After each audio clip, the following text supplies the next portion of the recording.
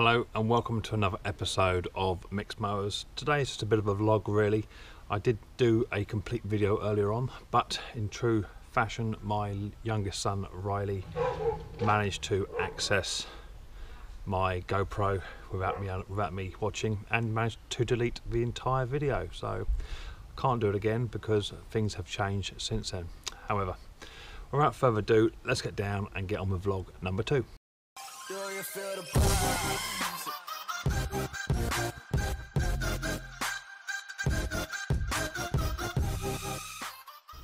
So firstly, before I go any further, I'd just like to send all my best wishes over to the US to a gentleman called Doug Sweener.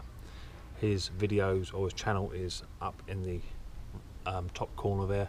He does small engines, ride on lawnmowers, bits and pieces, much the same as me. I don't do the ride-ons quite so much, but they're a much bigger thing over in America than over here, definitely. So Doug's just come out of hospital, he's resting up, he's been quite ill. Just want to send all my best wishes, Doug, to you, buddy, and we want to see you getting down and dirty as soon as possible, but just take your time, mate, and look after yourself.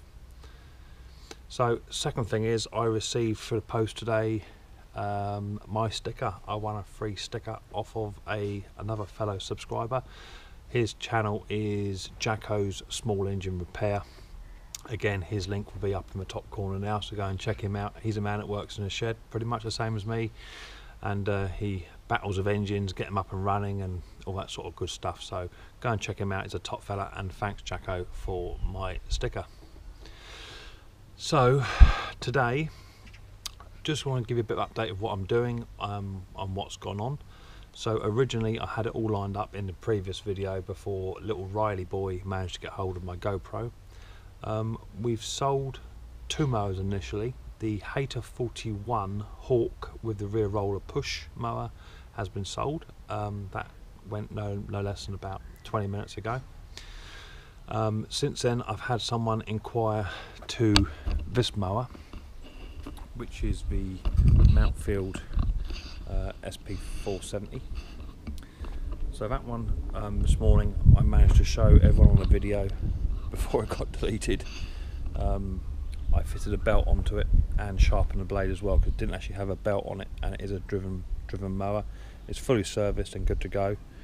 I'll just fire it up for you. It has been started already today.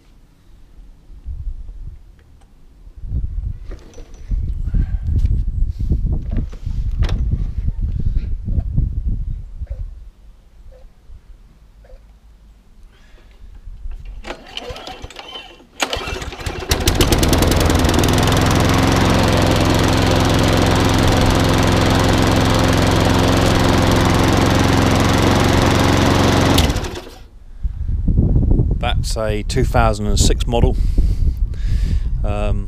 with the it's got four Briggs on there, but I suspect it's a bit of 3.5. It could be the 4 Briggs, but I'm suspecting the pull cord assembly is not quite right, possibly. So that's that one, and this is the Power G that I picked up probably about 2 weeks ago now. If you remember rightly, in one of my other videos, the gentleman filled it up with 2-stroke fuel. Since then it's had a full service, carburetor clean and blade sharpen, all that sort of good stuff, and now that one's sold as well. So I'll just fire that one up for you. It hunts initially but settles down quite quick.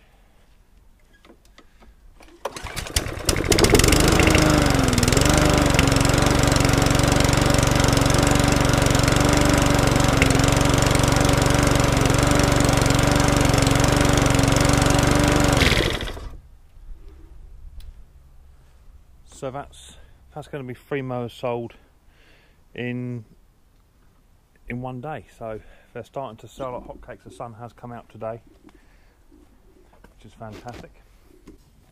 So that's going, yeah, it's going to be 3 mowers inside one day, pretty much. So that's brilliant news. What else have I been up to? I literally purchased on Amazon a new angle grinder. Made by Silverline, the same make that actually make my impact gun. So this was only about £20. It's comes with like an extension cord on a plug which you can take out, which is quite cool, but it's nothing heavy duty. It's nothing that's gonna outsee me. I dare say it'll probably burn out within a year, but literally all I want to do is just to sharpen blades and just grind certain areas down, that sort of thing. So that's quite cool. I'll just show what happened to my old one. So my old grinder is a Marksman power tool, and it is a really good grinder. I've had it yonks, and it's never really failed me. But the other week when I was doing the hedge cutter, doing the blades getting down to quite a small amount, so I wanted to change it, and literally I push a button in on the back to lock it off, which is there, but the blade then continues to spin, so that button's not actually engaging anymore. So I don't know whether I can take that button out. It must only be plastic, I'd say. I might have to have a little investigation into that. I might be able to put an Allen key in there to do it. I'm not quite sure. Let us know what you think, because I don't want to just throw it away, because it is quite a good little angle grinder. So that's that. What else I've been up to? Right, so yeah, I've been messaging to and fro with another gentleman who is subscribed to my channel, and his channel is called Roy the Boy. His channel will be up in the top corner there. Go and check him out. He's just started doing lawnmowers again, and he did his worst lawnmower, I think it was yesterday, and got an old lawnmower that had been sat for about 3 or 4 years, got it up and running. So go and check him out. He was on about I should be getting myself a little tiny impact driver for whipping off the nuts and bolts around the engine. So I had a little look into it last night, and I was umming and ahhing, did a bit of research on it on YouTube, and it turns out that the DeWalt is one of the top contenders. I've gone for the DeWalt 18 watt, not for 20. There was a big difference in the price, and from what I can see, for what I'm going to need it for, it'll certainly do the job. I'm going to use it just for doing lawnmowers, a bit of fencing here and there, screwing a shed together, and just household stuff. It's not going to be used commercially, so, but you know, it's still a pretty penny. So I've also ordered some extension bits to go with that, and sockets and bits and pieces, so that should be coming any day soon, which I'm quite looking forward to. So on top of that, I've also been ordering my spares in. These are the bits that I can't really do without, so I've ordered up some new governor springs for the Briggs & Strattons, because they're a bit sparse in my stock at the moment. I've also ordered up some generic service kits. I think you can get a sponge, a primer bulb, an NGK spark plug, and a gasket and diaphragm set for around about £6, which I think is quite good. I'm not quite sure what the gasket and diaphragm will look like or how they'll perform, but we'll definitely try one out. I've got a sneaky suspicion that Mountfield that has got the rusted deck on I showed you the other week, I'm suspecting that will probably need a gasket diaphragm in there, so I will need to test that out and let you know how that one goes. Oddly enough, talking about gasket and diaphragms, do you remember the lawnmower I had up and running, the one I did the engine swap on just the other day? It was running sweet as a nut. It's now started to do a surge. Let me just show you what I mean. So this is what I'm on about, the little turquoise one. Let's move the other one out of the way. So this one was all up and running. It's been serviced, apart from it needs a new spark plug, which is coming. The air filter is second hand but been cleaned. But it was all running sweet as a nut. So let me just fire that one up.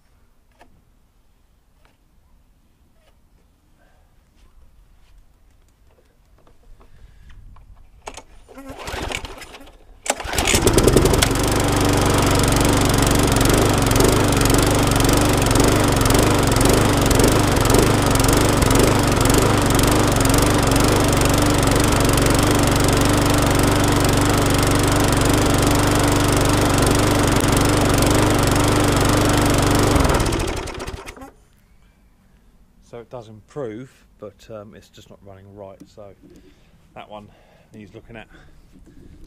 These ones all run.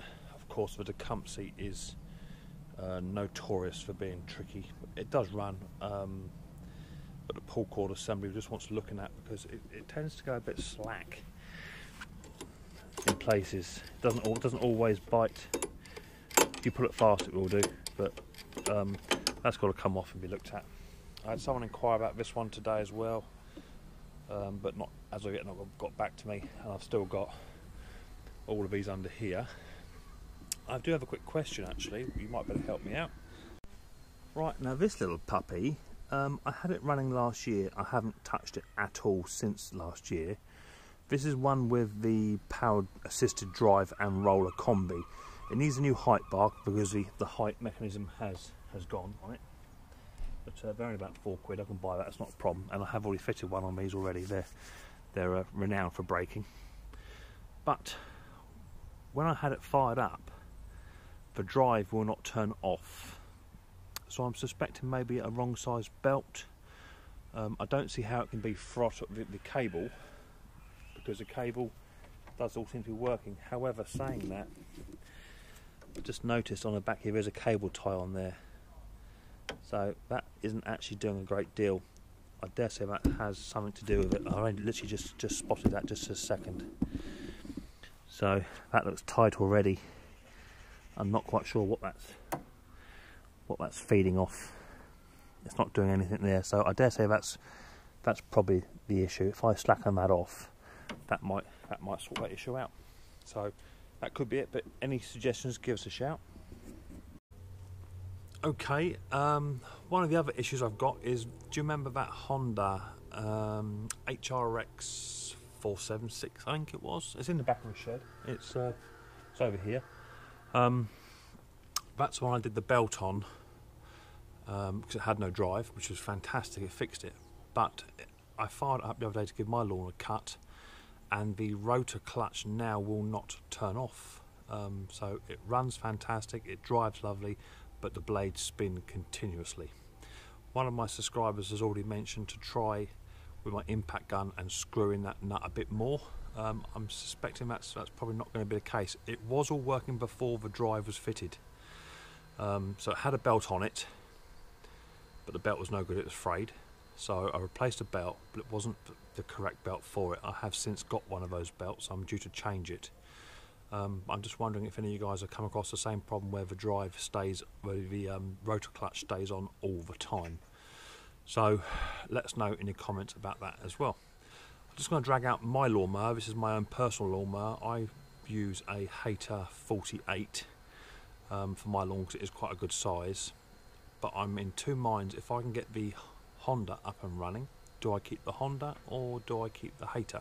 They're both roughly the same age. The Hater hasn't really ever let me down. It's been a good mower. I've had it for nearly 4 years, but it may be time for a change. So let me just drag it out and we'll see if it starts. This hasn't been started since, I would say, December. Beginning of December was my last cut I did. So let's see if it'll fire straight up. So this is my little girl. As I say, it's a Hater 48. What year is it? It's a 2011 model, so it's not that old. And as I say, it's never really ever let me down. It's done some serious work. I also do a bit of grass cutting on the side, so it's never let me down, and it's done some severe heavy work as well. That's why I've cut a hole in the back of a flat when I'm cutting real long grass. I leave the box off and I cut it without the box. But this hasn't been fired up at all since December. Any fuel? Yeah, there's fuel in there. It's due a new pull cord, that's for certain. Let's just have a quick sip of the old coffee. And let's fire this old girl up. So it hasn't been started, so it'll be interesting. It's automatic choke. Because I cut the pulls, so it hasn't been started for a little while. And let's see what happens.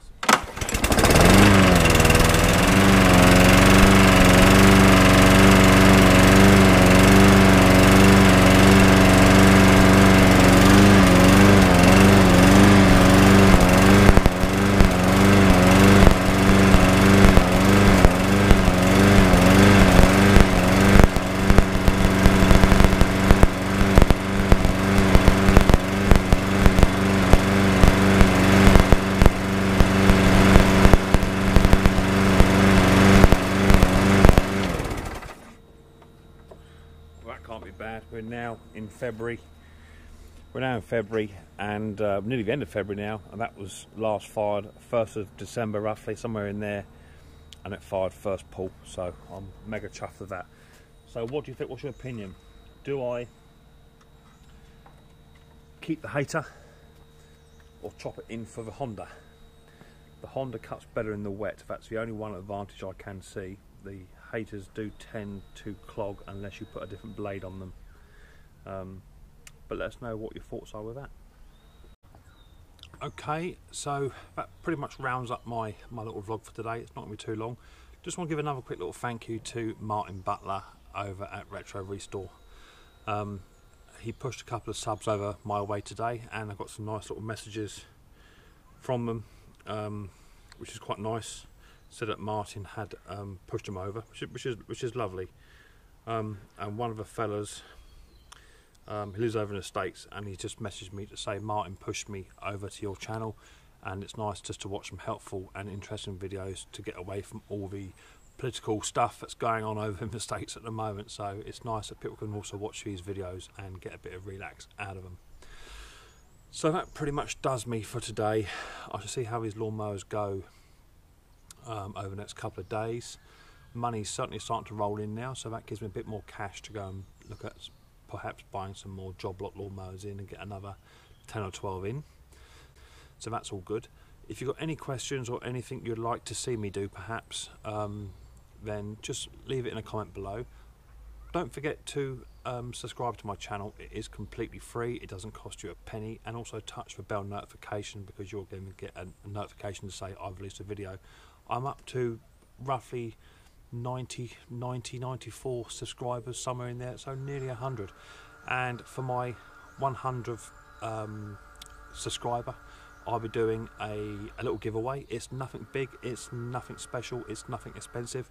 It's just simply going to be one of my channel stickers, and they're hot off the press. So if you would like to get your hands on a Let's Get Down and Dirty sticker to put up on your garden shed or on your toolbox, then keep an eye out for my 100 subscriber release video, and you can then get your chance to win one of those fantastic stickers. Thank you very much for watching, gents, and I'll catch you all on the next one. It should be coming any day soon. I've got plenty of mowers in that are not working, so it'll give me plenty of videos to get up and do. So thank you very much for watching, thank you for subscribing so far, and thanks for sticking with me. I'll catch you all soon.